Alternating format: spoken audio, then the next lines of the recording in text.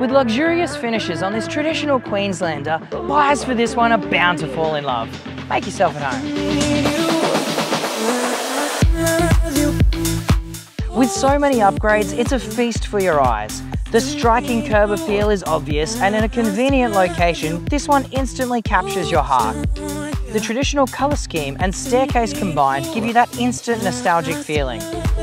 Dual driveways provide endless possibilities for storage and entertainment, with room to have even the tallest of boats under cover. Inside, the customizable floor plan lets you know this home is perfect for entertaining. Vinyl plank flooring creates a seamless flow connecting the living, dining and kitchen together. The kitchen could not be in a better position. The Stone Island bench is chock full of drawers and the whole kitchen has so much more storage. Room for a modern fridge combined with a 6-burner gas cooktop, kitchens don't get a whole lot better. A bathroom on each level, downstairs is tiled all the way to the ceiling and features a host of luxury touches, including double shower heads and a floating vanity. Up the internal staircase, you've got more living space surrounded by bedrooms.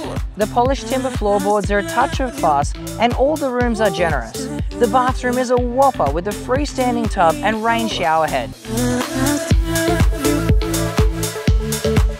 Always a desired piece, the front bedroom has a bay window and access onto the front deck, which has views that stretch across the park and down to Ross River. Thanks to the dual trifold doors, your connection with outside is never better. The extended tiled patio has room for the pool table and is arguably the best spot to watch over the kids while they swim in the pool.